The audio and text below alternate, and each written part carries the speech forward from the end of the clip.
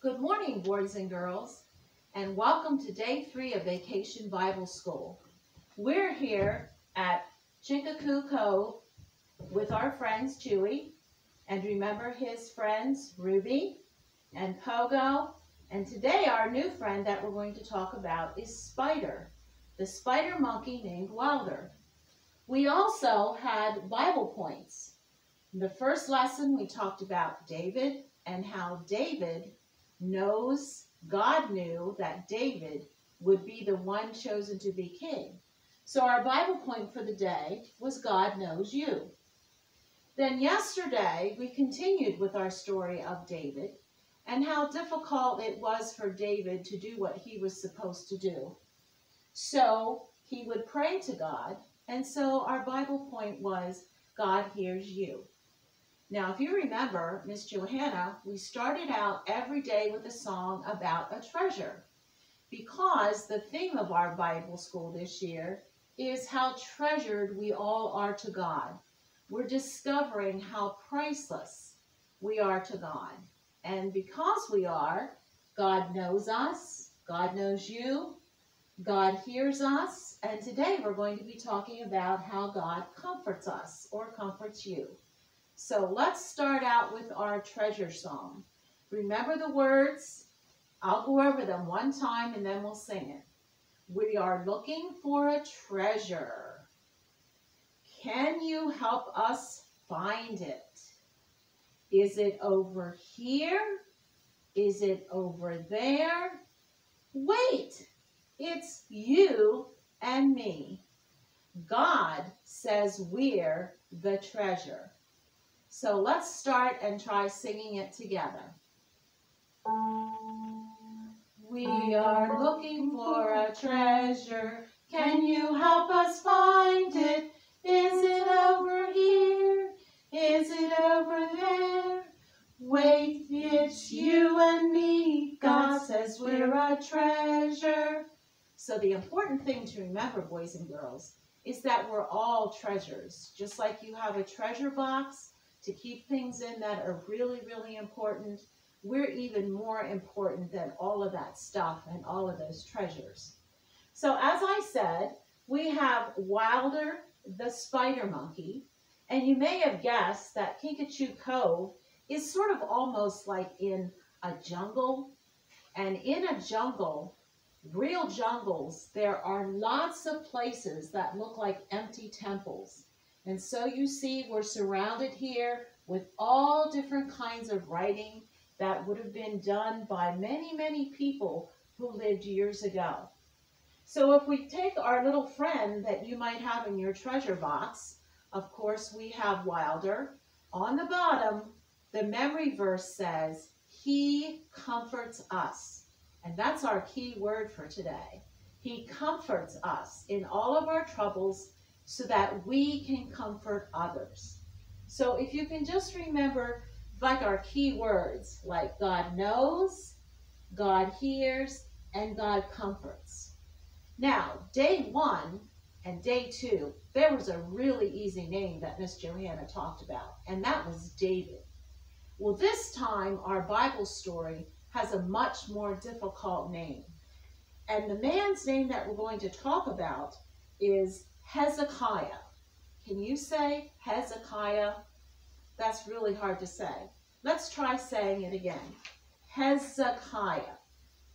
Now, Hezekiah was a king, and he was the king of God's special people or friends called the Israelites. That's another really hard name to say. So let's say Israelites. The Israelites had some neighbors that weren't the best people or the friendliest. Hard word number 3, they were called the Assyrians. You say that? The Assyrians. So we have 3 words. Hezekiah the king, who was the king of the Israelites, word number 2, and Assyrians, who were the not-so-friendly neighbors.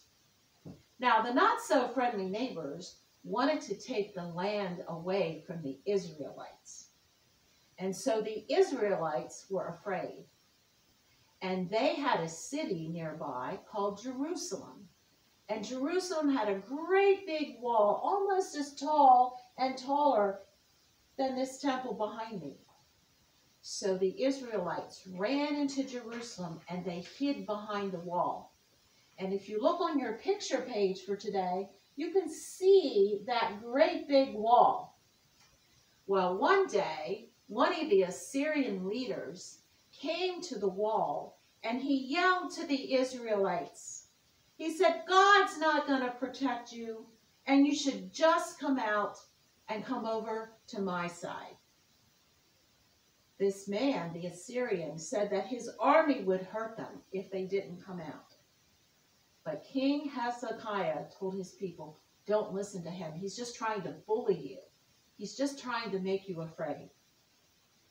Now, King Hezekiah knew that they, the Israelites, could not win a war over the Assyrians. But he also knew that if he went to God, God would help him. So King Hezekiah went to a special place in Jerusalem called the temple.